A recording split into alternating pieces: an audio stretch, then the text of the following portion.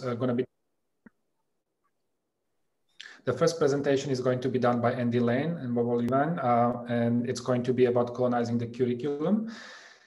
So I would like to now ask Andy to please commence, and also a reminder to the participants, if you have questions for the presenters, please post them into the chat window. Thank you very much. Andy, please go ahead. And welcome everybody. You'll see there are 3 names associated with this presentation. Rachel cannot be with us today, but I will start off this talk and then Bobo will complete it. And we're talking about, as I say, colonizing the curriculum, or decolonizing the curriculum is obviously a very hot topic at the moment, and it's very much about how different people take on or are not really acknowledged, or their traditions and histories are not very acknowledged in the curriculum that's provided for them. And of course that often comes from a lot of colonial histories around the world in terms of these types of developing. But what we want to look at here is what is happening at the moment. So it's not what's happened in the past, but what's happening at the moment. And this is particularly in one developing country. This is Myanmar, as we'll come on to. And it's through a particular element of education, which is education for sustainable development, which we've already heard about in both the previous presentations this morning. Now, the Sustainable Development Goals we've already heard about. I'm sure you're all aware about them. There are 16 sector goals and there's a 17th on partnerships. They cover a big area. All these things to be achieved by 2030. So this is a big agenda globally. And it's how does open education fit into some of these? We heard in the last workshop about how open education is trying to be, or openness is trying to be incorporated into thinking about the Sustainable Development Goals. Again, I said we want to talk about a specific element of it, and it's particularly around Goal 4 and quality education. So Goal 4 has lots of different targets. There are 10 targets or so here. I'll just move on to that from that quickly because I won't talk about them all. We want to talk about one specific target. It says by 2030 ensure that all learners acquire the knowledge and skills needed to promote sustainable development, including among others through education for sustainable development and sustainable lifestyles, human rights, gender equality, promotion of a culture of peace and non-violence, global citizenship, and appreciation of cultural diversity and of culture's contribution to sustainable development. Now, I think that's very important to read that out in full, because it is not just about education, about sustainable development, but it is about all these other things and the cultural contributions from around the world. So it's not just one cultural contribution, it is a cultural contribution. You know, the Sustainable Development Goals themselves were determined by a big consultation process. And so in terms of implementing, we've also got to think about how do different countries and nations work together to actually provide education for sustainable development that is both globally relevant but locally important.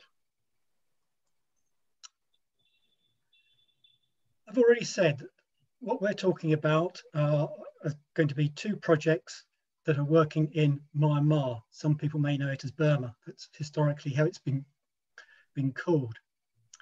Now, Myanmar has obviously got a very long history, but its most recent history has been one of difficulties and conflict. So it's only had a sort of quasi-democratic system about the last 9-10 years after 48 years of dictatorship. So throughout that time, it's had a prolonged isolation from the international community. And it's also had and still does have quite a bit of political unrest and civil wars happening between the army and ethnic armed organizations. And that's been going on for a very long time, for at least 70 years. And throughout all this, education was manipulated and controlled. Since there's been these crazy democratic reforms since 2011, and the election of the National League for Democracy taking the majority of seats in the government, they've initiated educational reforms. This can be seen in a National Education Strategic Plan from 26 to 21, and a new one is being developed to cover the next 5 years. So this has been a time for education reform and for the reconstruction of the higher education institutions in Myanmar.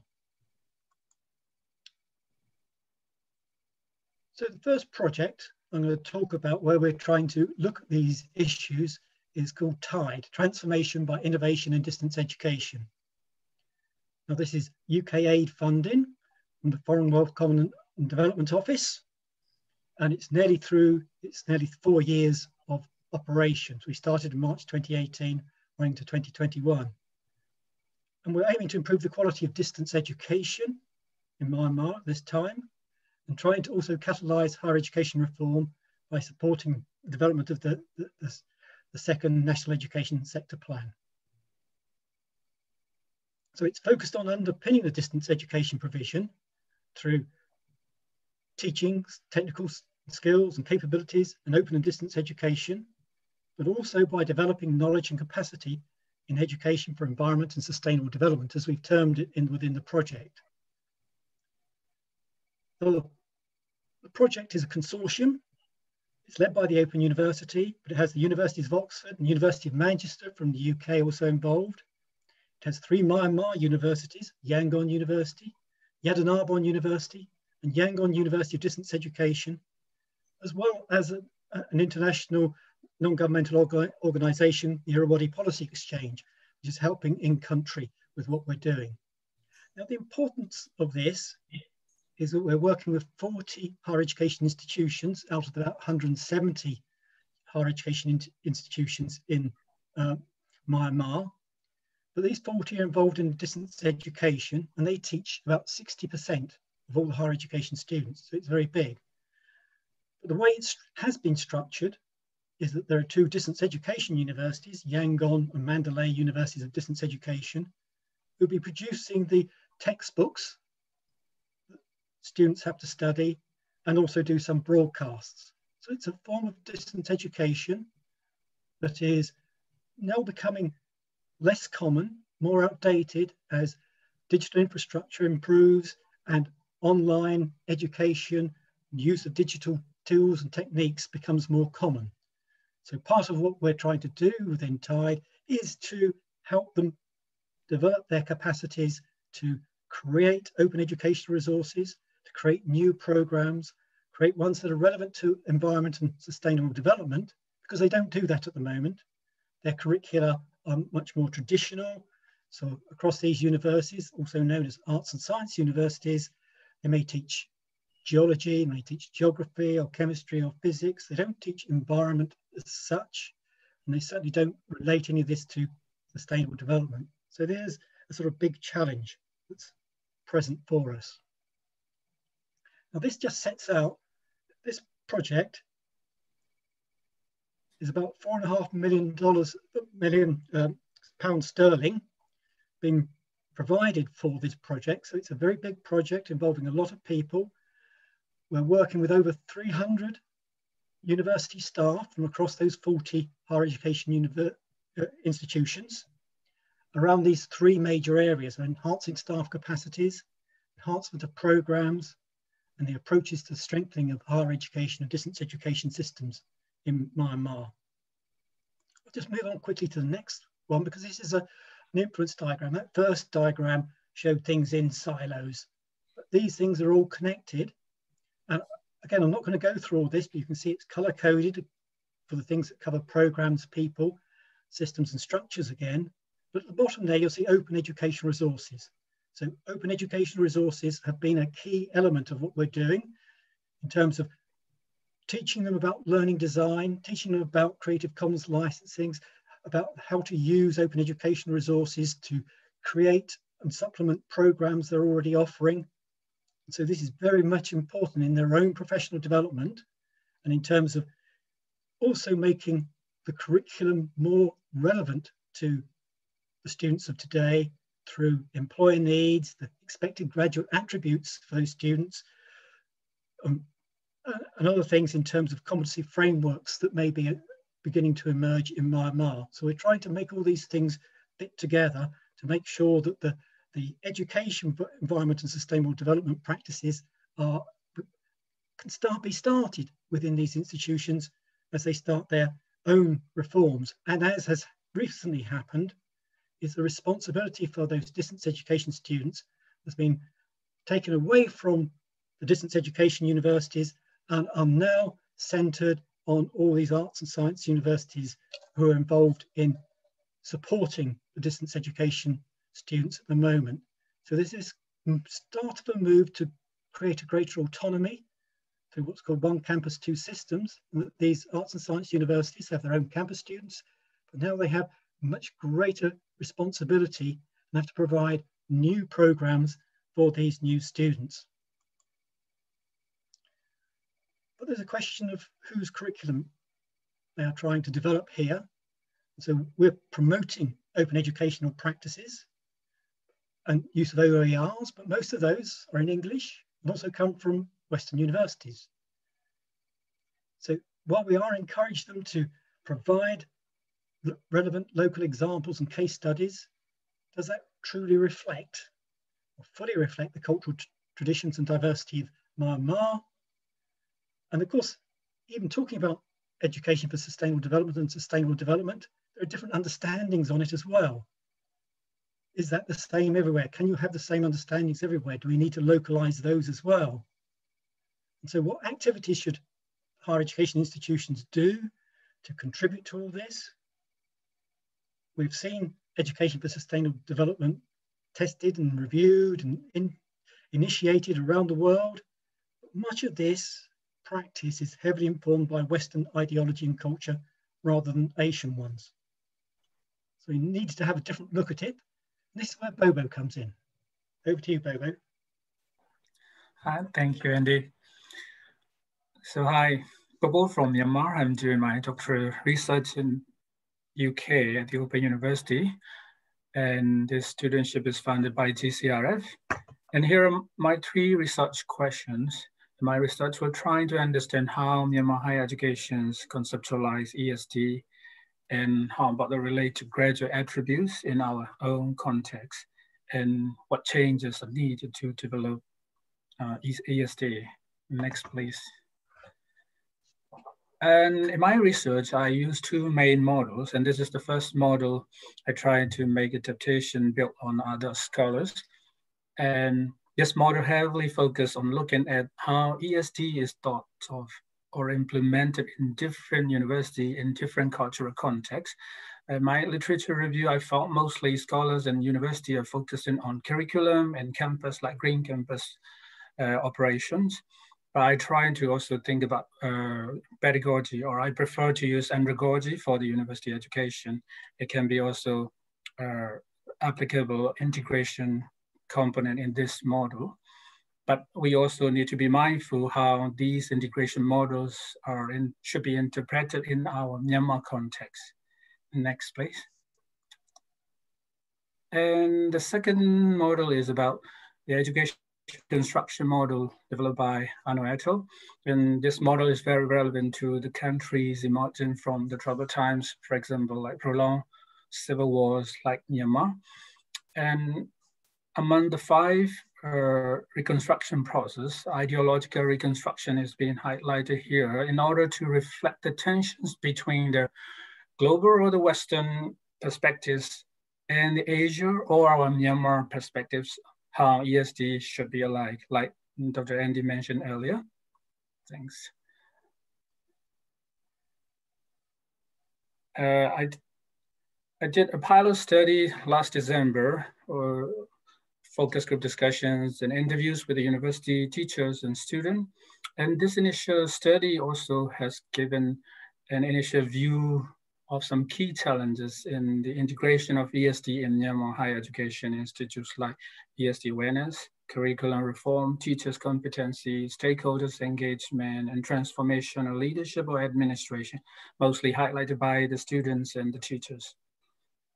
Next, please. And like when we think about the integration models, it is also important to see these integration models are relevant to our country context, Myanmar, because Andy already mentioned that Myanmar has recently transformed into a civilian, so-called quasi-democratic country, and now we are doing educational reform and reconstruction, but there is no research on ESD in Myanmar until now. So we have a lot of questions like how ESD curriculum, formal curriculum has already been set out in the global scale and as an educational resources. And how about the informal learnings?